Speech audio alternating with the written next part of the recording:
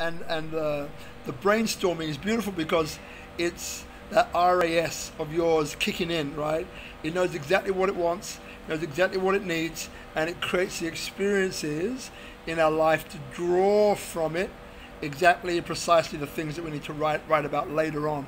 So there's no coincidences, there's no happenstance here.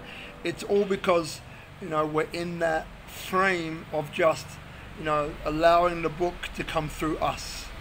So we're not having to force it actually.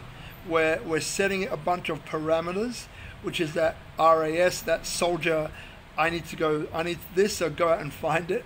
And the soldier, which is called your RAS, goes out and finds it, right? So this is what we're doing at this pre-writing stage, getting all those things done. So then when it comes to the writing of it, it can happen quite quickly. And we have all of the materials, all of the resources, all of the things we need to do that. So now it's just a case of just writing, which is flow of consciousness writing. And then that's a beautiful technique that just allows us just to write flow of consciousness style. So we don't edit as we write, we just write. And we wake up with that. I wake up sad, I wake up happy.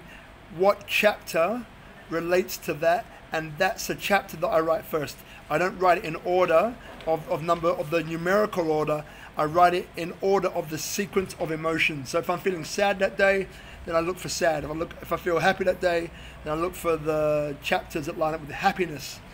And that's why I end up writing. Yeah, and I'm completely aligned with it, so there's no writer's block.